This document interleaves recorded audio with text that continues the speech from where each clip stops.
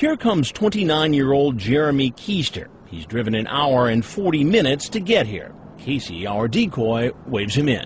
He pulled up, his lights turned off, so I figured he was getting out. Hey, Jeremy! And then his lights turned back on, so I wasn't sure if he was going to leave or not. And then he came around the corner.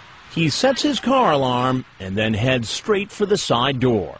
How was your drive? It was all right. Oh, that's good. That's pretty far you came, huh? Yeah, it was. Online, using his own name as his screen name, Jeremy Keister makes a date for sex with a girl he thinks is 13. He clearly admits he knows what he's doing is wrong. So you want to have sex? Yeah. You? Only if you do. Yeah. I do not force that. You don't seem like you would. It is wrong enough for me to have sex with a 13-year-old. He was nervous that something was going on, because when he walked in the house, he walked in and froze. He stood there. He wouldn't go any further. I made you some brownies. You want some? No. Are you sure? Yeah. Why not? No. I don't think I should be here. Why? But no one's home with me. What's that? Jeremy, could you come over here for a minute? I'd like to talk to you, please.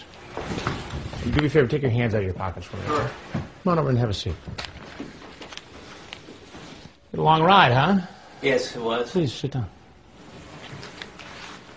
What was your plan tonight?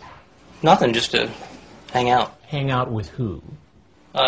Just a nice girl. And how old is that nice girl? She's 13. 29-year-old Keister tells me he's a luxury car salesman. Then as I start to read some of his chat log, he suddenly interrupts me. Too bad you're not older. Not legal for being with a guy. Mm-hmm. You don't have to tell me. I know who you are. So. You know who I am? Yes. Who am I? You should be Chris Hansen. I am. So you've seen the show before? I have seen your show. So even after seeing the show, you still chose to come over here? I did. I mean, And what were you expecting here tonight? No, really just chat and... Did you think at all that maybe you're walking into a To Catch a Predator investigation? I was very hesitant on things, yes. But he didn't seem hesitant when he was chatting online with a girl posing as a 13-year-old. You asked her if she had sex with her old boyfriend. Did it hurt? Mm-hmm. Did you bleed? Mm-hmm. Mm-hmm. What is your bra size? Mm-hmm. While Keister has been answering questions inside, we get word that another man is only blocks away. Red Nissan Frontier pickup truck heading north to our location. Casey gets ready to wave him in. He's 43-year-old Michael Murray. Online, he sent naked pictures of himself to a girl posing as a 13-year-old. Later, he asks the decoy if she wants to have sex with him, but he wants it to be her decision. Frag gives the okay, come let him in. Hey! He had his McDonald's bag, he was all excited, came walking in. Hey, why don't you come in over here? We're having a little conversation. Please join us. What did I do wrong? Just come here, we'll chat for a minute. Come on in. I'm leaving. I'd like to talk to you. About what? About a couple things. I'm leaving. I'm sorry. I didn't know what was going on. Well, why don't you explain that to me? Nothing.